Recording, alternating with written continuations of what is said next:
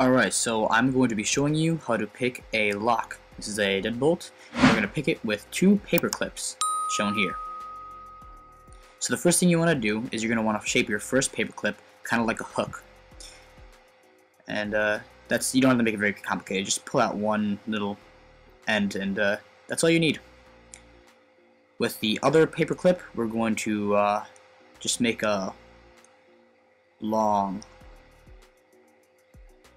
ledge there.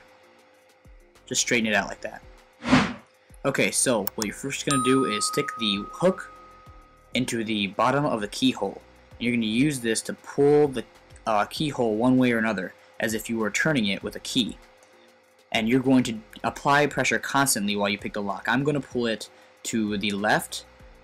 You don't always going to know which way the lock's going to go, so just guess. And then use the long straight paper clip to hit the tumblers. And how you're going to do that is you're going to go all the way to the back of the lock, pick all the way up, and you'll feel it pick up all the tumblers, and you're going to slide it out while applying pressure up on the tumblers. So you're gonna rake through with the tumblers, and you're going to hear them. You'll hear the noise later. You're going to hear them slide up and then slide back down. While you do this, you're going to constantly pull on the bottom paper clip as if you were turning it with a key. That's essential.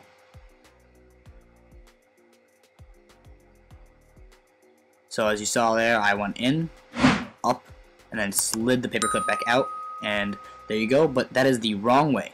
And when it's going the wrong way, it'll just stop. And so what you need to do is, after making sure that's definitely the wrong way, it's definitely not going to go, you're going to pull the lock back to its starting position and start back all over again. And now I'm going to pull it that way, so the keyhole turns counterclockwise, because that's the way the lock is made to turn. And you just do the same thing. You go in, up, and come back out. You can listen to the noise it makes right about now.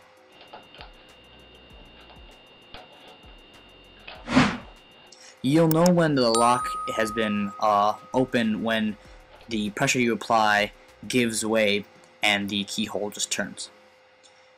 And you can just turn it right back. And there you go.